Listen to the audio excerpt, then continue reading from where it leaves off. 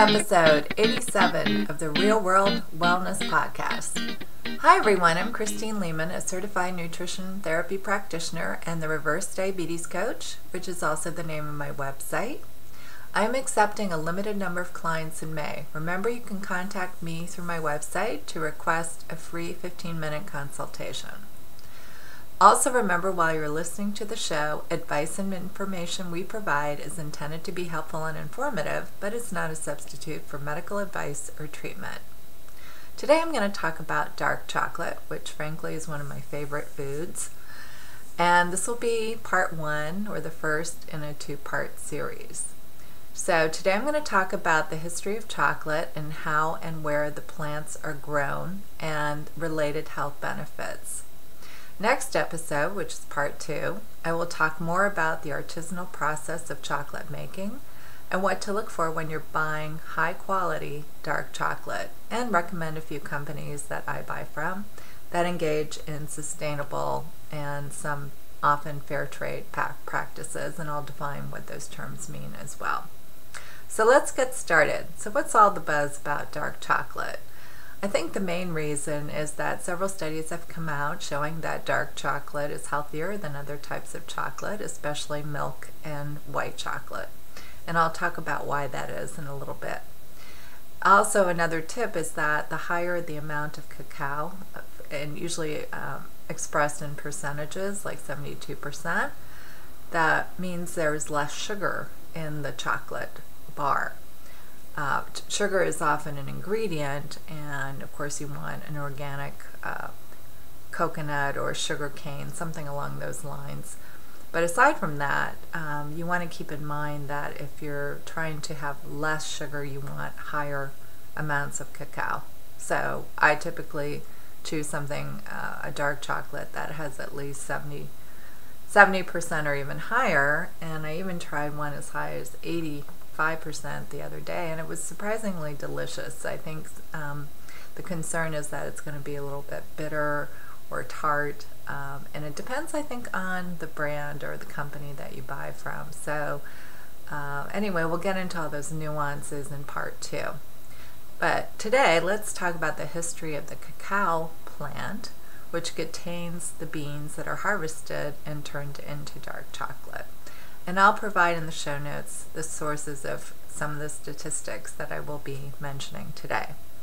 So the cacao tree is believed to have evolved in the upper Amazon region, which is in South America, and an area that now includes parts of Peru, Ecuador, and Colombia. From there it spread northward, probably with the help of early Amerindians across the Andes and into Central America, where it became part of their diet and culture.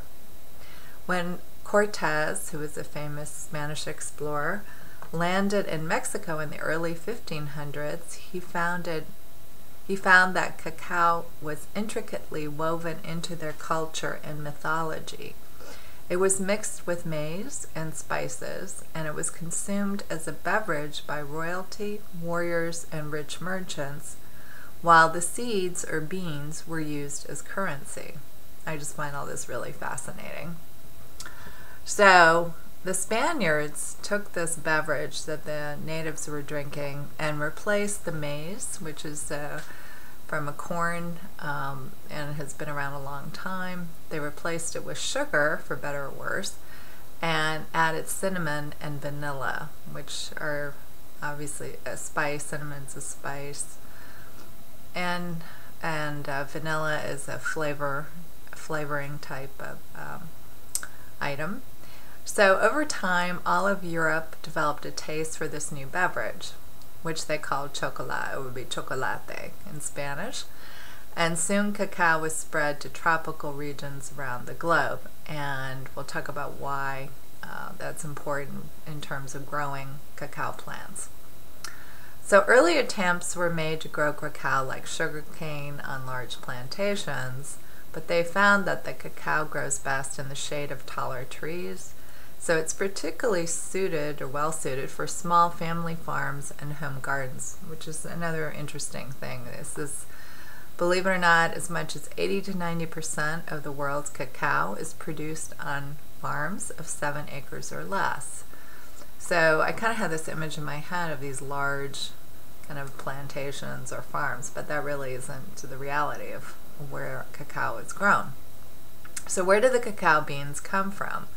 The fruit is called a cacao pod. It tends to be oval in shape. It can grow anywhere from 6 to about 12 inches long and from 3 to about 4 inches wide.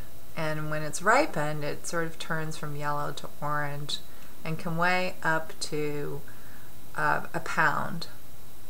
And the pod contains 20 to 60 seeds. I also thought this was interesting. And they're usually called beans, and they're embedded in this white pulp. And when you click on some of the links I'll provide in the show notes, you can see some images of these. They're also called fruit that contain the pods. So, and they're kind of almost a milky white looking color. And so when they extract the seeds, which contain the ingredients used to make chocolate, the pulp is also now saved and extracted in some countries to prepare juices, smoothies, jelly, and something called nata. So you may want to Google that. It's spelled N-A-T-A. So the pods are harvested individually by hand, then sliced open to remove the seeds and surrounding pulp, which are then gathered into piles for fermentation. So the fermentation is an important process because before that occurs, the cacao beans taste almost nothing like chocolate. So if you're thinking, wow, I'd love to just taste those beans, you may be in for a rude surprise there. Because it's going to be highly astringent, and that's the purpose of the fermentation, is to eliminate or drastically reduce the astringency, which gives it this sort of bitter taste, and to increase the cacao's flavor complexity. So here's an interesting fact. Approximately 500 cacao beans are needed to produce 1 pound of bittersweet chocolate. One worker can harvest about 1,500 pods per day, which is enough to produce nearly 120 pounds of bittersweet chocolate, while it takes another worker an entire day to open all those pods for fermentation. So each seed contains a significant amount of fat, and this was also somewhat surprising to me. It contains as much as 40 to 50% of fat, and this fat is called, not surprisingly, cocoa butter. The most active ingredient is theobromine, and it's the compound similar to caffeine. So if you've ever eaten quite a bit of really good quality dark chocolate before you go to bed and you're wondering why you're wired, that's why. It has what I think of this caffeinating ingredient. So it isn't that much different than having a little bit of coffee before you go to bed. So I don't recommend, obviously, eating other than maybe a small, very small piece before bedtime. See, another interesting thing is that chocolate making has become very artisanal. And so there's also, if you think of wine, there are different varieties of grapes that are used to grow. And again, cacao is a plant. So I guess it's not surprising when you think of plants that there be varieties, right? So there's 3 main varieties of cacao. And they have Spanish names, so I'm going to try not to butcher it, but it's criollo. The double L is usually pronounced as a Y. It's spelled C-R-I-O-L-L-O, forastero, which is like almost like the word forest, but not really. Forastero and trinitario. And trinitario involves the word 3. Trinity comes from that, 3. So that actually demonstrates more where cacao has been than where it is now, because the names no longer correspond to pure genetic strain. So it's just really, I'm just telling you this because it's just an interesting fact, but it doesn't hold as much weight in terms of the genetic strains anymore, which purity would have been an important thing. But it disappeared many hundreds of years ago as a result of cacao's penchant for spontaneous cross-pollination. So as far as the plant world goes, there's cross-pollination and hybrids and so on. So deliberate hybridization also has occurred on numerous occasions in the 400 plus years of cacao's history as a cash crop. So just like cotton became a cash crop, cacao certainly has been a cash crop, and it's highly valued in many developing countries. So that brings me to, where is it grown? Well, I mentioned tropical climates, so it's actually grown exclusively in the tropical latitudes 20 degrees north and south of the equator. The cacao producing regions, not surprisingly, include Central and South American countries where it really originated as far as the chocolate making, but it's also in more than just the 3 countries I mentioned. It's also in Brazil, Panama, Venezuela, and Caribbean countries such as the Dominican Republic and Jamaica. Again, they're all in this sort of equatorial region, and so not surprisingly Papua New Guinea, Indonesia, and then the island of Madagascar off the coast of Africa.